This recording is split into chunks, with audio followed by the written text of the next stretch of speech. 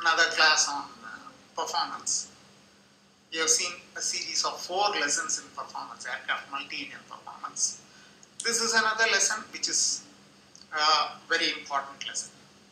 In the last lesson, we had seen takeoff, and we terminated at a point where aircraft just took off and reached a height of 35 feet with V2 by the end of the clearway, which we termed it as reference 0. Now, this class is all about what happens after the aircraft reaches 35 feet. That's this lesson. That point from here onwards, we will call it as segment climb. There are several performance requirements as required by the airworthiness authorities, which we shall see in this lesson. Let's go to the lesson.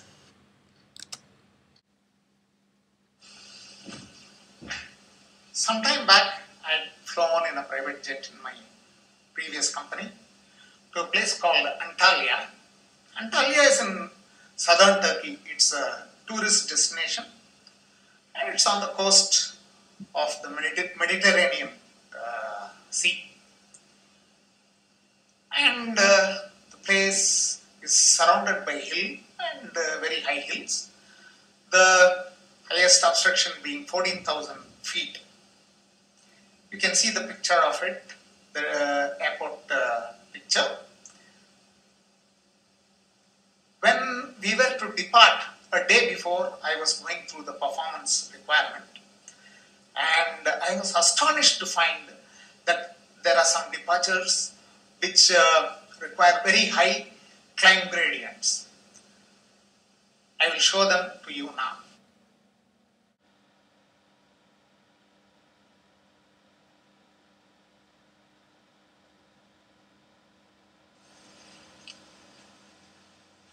Firstly, I like to draw your attention to the sector safety altitudes. I want you to notice that highest sector safety altitude is 12,000 feet in the southwest sector, and in the area where we were departing, it was 10,000 feet. And we were to go to the north, and the departure we expected was this Kubru 1 Mike departure. And as you can see, it requires 5.8 degrees of climb gradient until 10 DME from Alpha Yankee Tango, which is the VOR of Antalya, and thereafter 4% until 20 DM. That is 352 feet per nautical mile and 243 feet per nautical mile thereafterwards. I thought it was a fairly steep climb which was required, particularly to meet it in a single engine. Luckily, the jet which I flew was powerful enough, and it was just about meeting the requirements. Especially so, we had to fly almost 8 hours after takeoff from Antalya, and the aircraft number of passengers were also full load. As we had adequate load, the aircraft was up to its maximum all of it. So the point is, there are some airports which need very high climb gradients, and therefore the segment climb derives its significance for calculating the climb gradient.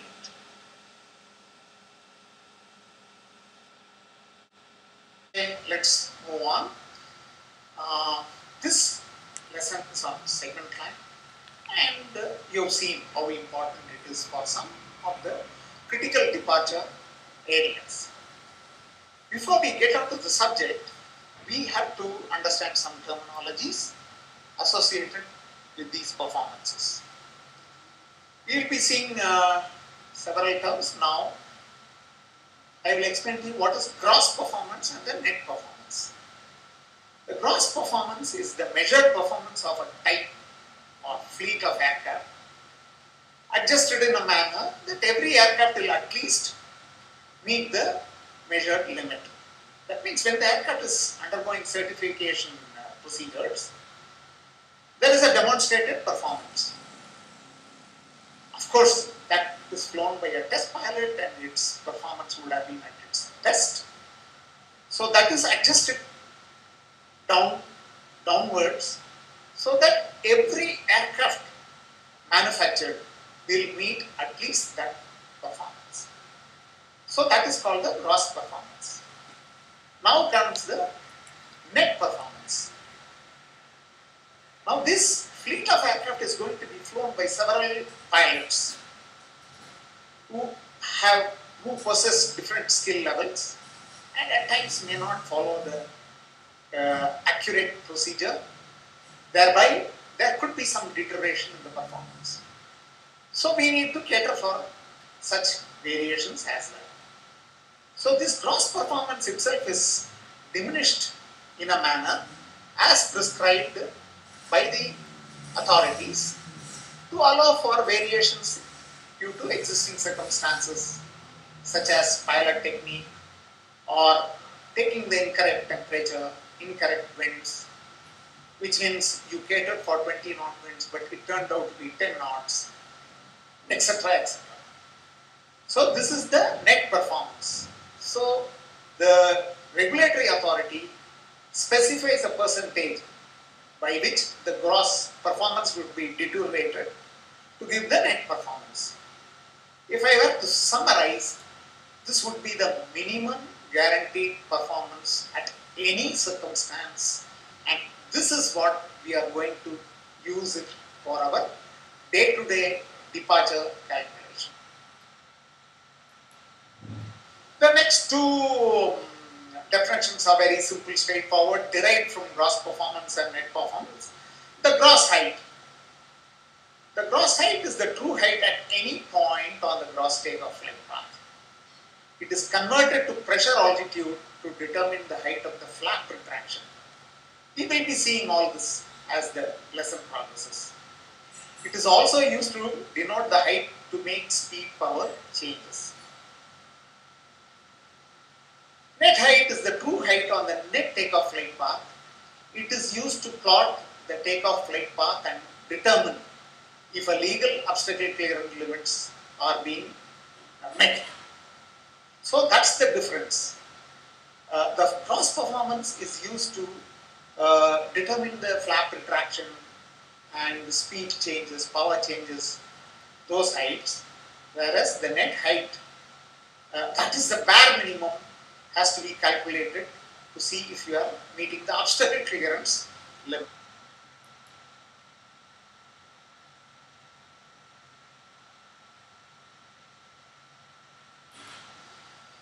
Okay, we are going to be talking about gradients here onwards very often. So I just want to clarify the concept of gradient and the rate of climb. What is the gradient? In any triangle, the height upon the distance would be the gradient. In our case, the aircraft forward traveled distance and aircraft height gained on a particular time period would be the climb gradient. Let's see that. Gradient would be equal to height by distance. Now, if you divide both the sides by time, it will work out to feet per minute on the numerator and the knots in denominator, where distance is in nautical miles and time is in hours. Of course, for the numerator, height is in feet and time is in minutes. Therefore, we get rate of climb in feet per minute and speed in knots. Rate of climb would be equal, therefore, to gradient into ground speed. Now, let's understand it with an example. In the departure of Antalya, we saw that the climb gradient required was 5.4. Let's say the ground speed works out to 240 knots. What would be the rate of climb required? So 5 decimal 4 into 240, that is 1296, almost about 1300 feet per minute rate of climb. Of course, it is easy for business jets and commercial jets to meet this requirement, but you must understand there are several twin engine turboprops may not be able to meet this requirement, and they may have to offload some of the payload or alter their departure.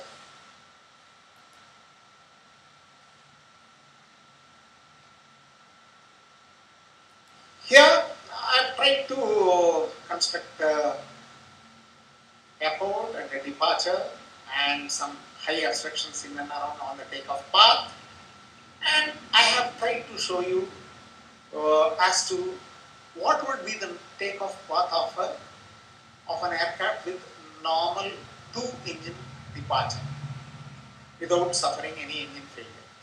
Please be aware, this lesson is all about climb after takeoff on a single engine. However, I want you to understand the approximate flight path on a twin engine takeoff. Here it is.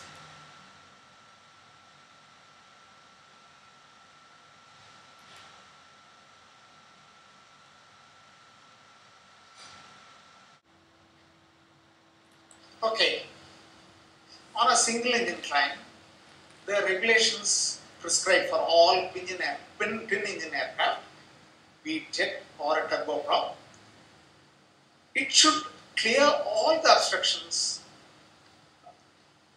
within till the time the aircraft reaches 1,500 feet above the ground level. It should clear all the obstructions by minimum of 35 feet. So that is what has been shown in this pink line, and we will have to see as to what are the stages, what are the different segments in this path, net takeoff flight path, which the aircraft with an engine failure is going to climb through. The very first segment is the gear retraction segment. I may as well warn you, it's fairly demanding on the power plant to fly with the gear down. So the first ever action is to see that the gear is retracted, because with the gear down, there's a hell of a lot of drag which is being created for the aircraft. And it's almost impossible in higher roll-up rates to maintain height on a single engine. I just want to recall an incident which happened a long time back. An ATR aircraft in an airline in Africa. Immediately after takeoff, they had an engine failure, and in an apprehension, they forgot to retract the gear. So they continued with the takeoff. They were wondering, the performance was very, very poor as against the expected performance. However, they had the presence of mind to quickly cut short and return back and execute a safe landing. And then they realized the gear had been left down on a single engine. Luckily, they were able to make it. Of course, the live engine was written off after the safe landing which they had executed. Because on a single engine with aircraft at maximum power, it is sustaining very high turbine temperatures. Therefore, the immediate action after takeoff is the gear up. It takes some time for the undercarriage to go up. So, by then the aircraft is traveling forward. So, this segment is called the gear up segment or the level segment. Now, the regulations prescribe that there should not be any descent at all. That means the climb gradient has to be either 0 or maybe marginally positive. So it cannot be descending. If conditions so happen, then we have to alter the departure.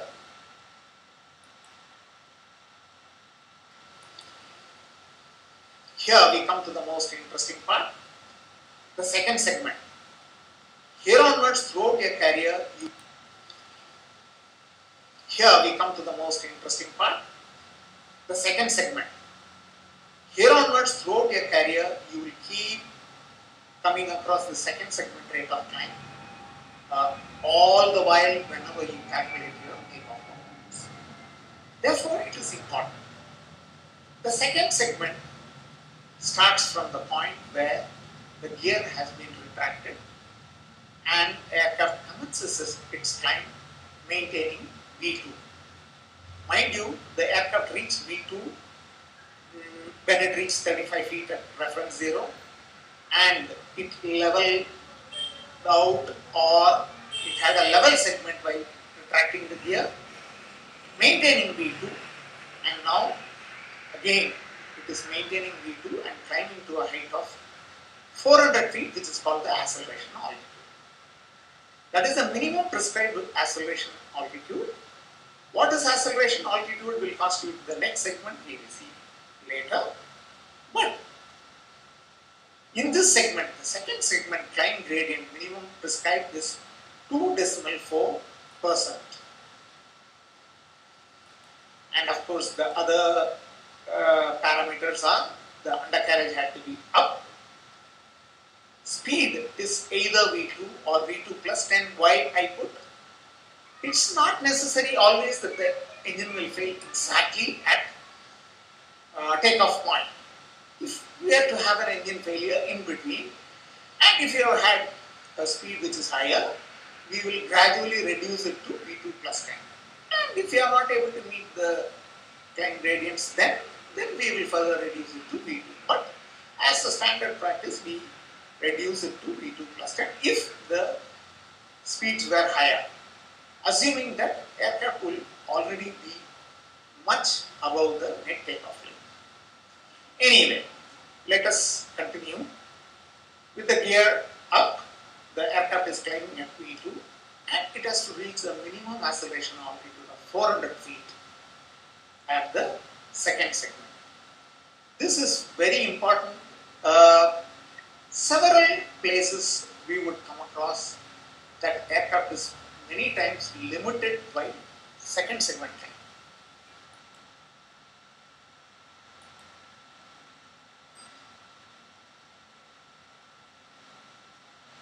Now the third segment is again almost a level segment. Even though authorities, Airworthiness Authority do not prescribe that it is a level segment, it is expected to be a level segment, which only means a little bit of descent is acceptable. But of course, it should not deviate from the net takeoff rate. This is a segment which the aircraft accelerates from V2 to the best climbing speed. In many aircraft, this best climbing speed would be the best LBD, that is for the jets, which we have already learned. And there would be it would be marked on your primary flight display by way of green circle or a green dot. So we call it green dot speed. And through the acceleration, the aircraft flaps, or we call high lift devices, had to be retracted in stages. Of course, there is a minimum prescribed speed below which you can't operate the flaps, and you will have to accelerate in stages to the next higher speed, retract the flaps, next higher speed, retract the flaps, accelerate all the way up to green dot speed, which is the best LBD speed, and then continue with your climb. This is the third segment. This is also equally important, especially from pilots' flying skill point of view.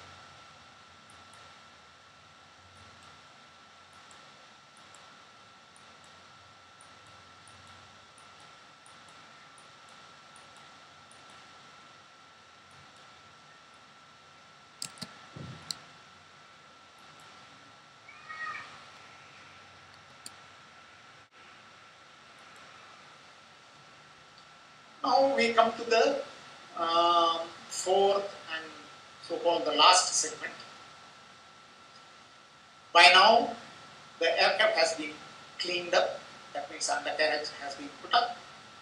The flaps have been retracted, so there is no more extra drag. And the aircraft has already achieved the best LYD, which gives you the best angle of climb. And most important, we would have opened the live engine thrust to full power when we had the engine failure.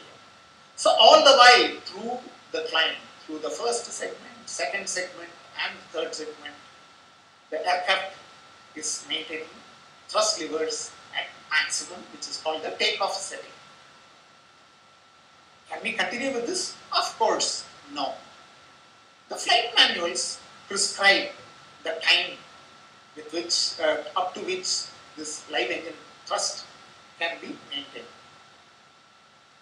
99% of the planes have it at 10 minutes if you are on a single engine, or 5 minutes if both engines were to operate. This is just to conserve the engine life. Well, it is capable of flying up to 10 minutes at with the thrust at takeoff.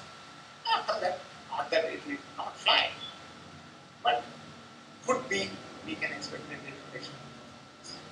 In any case, it's not good for the turbines because we are sustaining very, very high temperatures at takeoff thrust settings. Therefore, the flaps are up, the gear is up, the aircraft is maintaining best climbing speed and continuing to climb up to 1,500 feet, which we had kept end of this segment climb. Thrust lever at takeoff version. The most important, the climb gradient minimum which has to be met is 1.2% for this segment. There are some airports which are surrounded by hills, which could be critical and may not, some aircraft performance may not be able to meet this last segment climb of gradient requirement of 1.2%. Nevertheless, most of the commercial planes are able to meet the requirement, so flight operations carry on. So as I told you, the live engine thrust, there is a limitation for 10 minutes. Therefore, during this climb, if this 10 minutes is being crossed, then the pilot must reduce the thrust. So which we call the thrust reduction point, or 10 minutes, whichever is earlier. The thrust reduction point would be exactly at 10 minutes if we have not reached 1,500 feet. Alternately, at 1,500 feet, the pilot would change the thrust rating to maximum continuous climb, MCTP. Now, the aircraft reaches 1,500 feet, and that brings us to the end of the segment climb part of this departure procedure. So we have seen the takeoff phase and the segment climb phase. Now here onwards, 1,500 feet onwards will constitute the en route phase, which we will see it in the next lesson.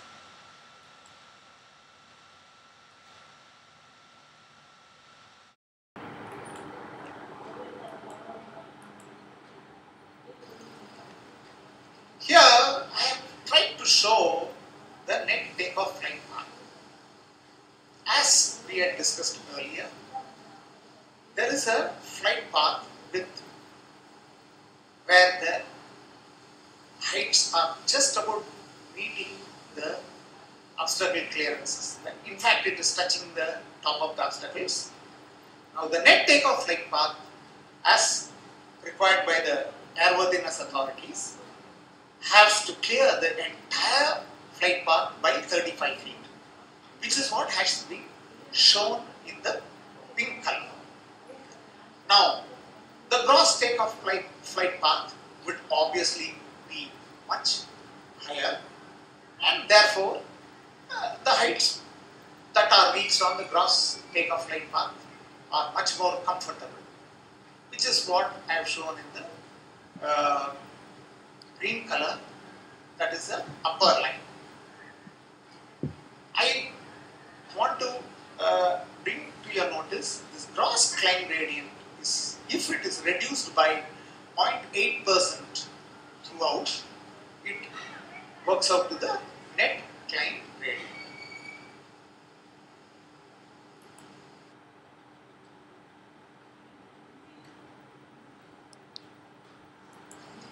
Now, what happens if there are some obstructions on the takeoff path and the aircraft has to deviate a wee bit here and there, then it will meet the climb requirement. So in such a case, if you are not able to meet the straight takeoff path climb gradients, then they construct specific standard instrument departures for that particular airport, for that particular profile or profile of obstructions. So this is constructed by the computers and supplied by the manufacturer to the operators, and therefore they are able to operate optimally. Therefore, if there is a turn involved after takeoff, what should be the penalty? If the bank angle exceeds 15 degrees for the turn, then the clearance for the entire takeoff flight path that would be required is 50 feet.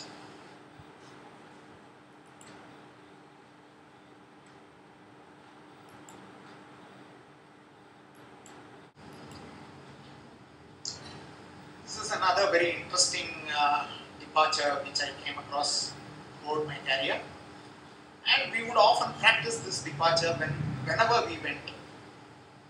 The departure is from a place called Aspen in Colorado, USA. Again, surrounded by hills, and the airport elevation itself is 7,837 feet, and the sector safety altitude is all around the hills is 15,700 feet. And we understand that, especially in summers, it becomes a favorite destination amongst the super rich there. But operations become very critical since the temperatures are fairly high. Please understand, 7,800 feet, the ISA itself is almost close to 0 degrees, and the existing temperatures are 15-20, and that works out to ISA plus 20. Therefore, departures from Aspen airport is critical. So this is a very interesting thing. So I thought I'll share it with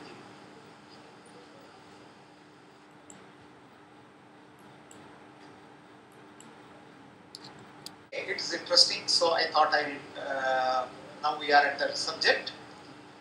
I just want you to bring to your notice the departure from Aspen. There is a runway, runway 33. Takeoff from runway 33, I want you to notice how interesting is the departure.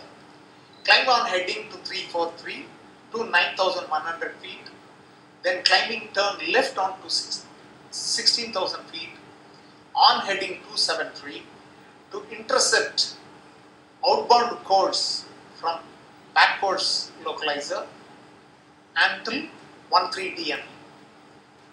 The same pictorially it has been shown. I have tried to show it clearly. So notice that the aircraft is departing 9,100 feet, turning left, and then it is to cross that links at 16,000 feet. If it doesn't, then it has to continue climbing in the holding pattern. And of course, the climb gradients that are required are minimum of 460 feet per nautical mile. You may work out the maths of the climb gradient. It's a very interesting departure, so I thought I will discuss it with you.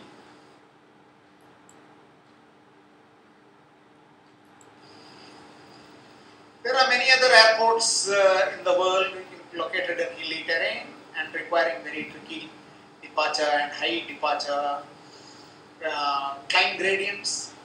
Kathmandu is one, and which I tried to show.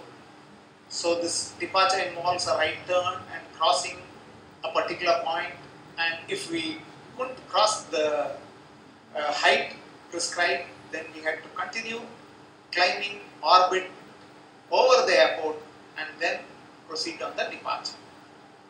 So such are the climb requirements for safe operations, and I'm sure you all could have realized by now that how important is the segment climb. The more you understand, the better it is, especially when you are going through the performance charts. This will keep coming back to you, the second segment climb, fourth segment climb, and all those parameters. I wish you all the best.